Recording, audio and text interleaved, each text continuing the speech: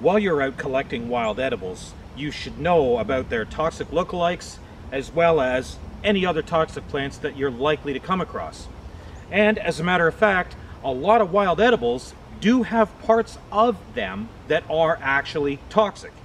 In this series, I call it noxious plants.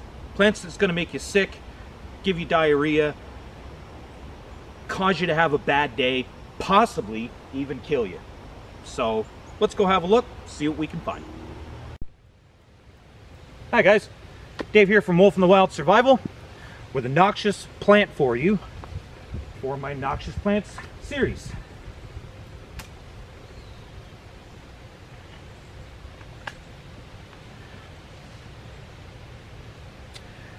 Picked the only branch that didn't have ripe berries on it. European Buckthorn.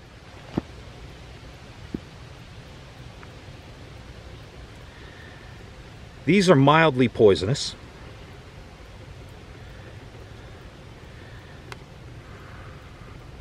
I don't imagine that anybody would eat enough to really bother them because they have a very unpleasant taste.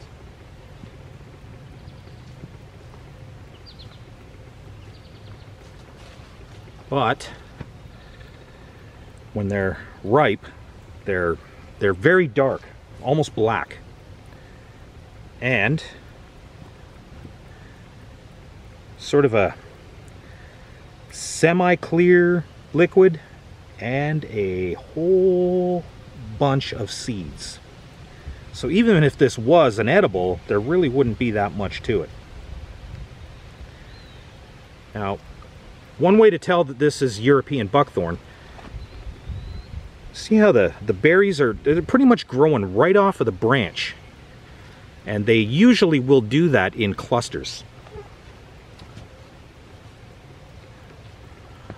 Like so. There's a good example right there. So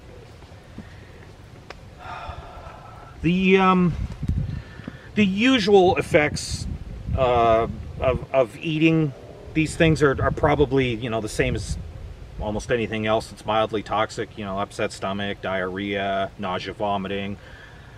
I don't know of even one reported case where it's killed somebody. Probably because they taste terrible. They're really bitter. They're not something that you would want to eat. But in a desperate situation, I suppose people might eat enough to make themselves sick. But like I say, I don't think I've ever seen even one documented case where someone has died. It's fairly mildly toxic. But there you have it. A fruit-bearing tree that does bear a resemblance to a lot of cherry trees, but this is European buckthorn.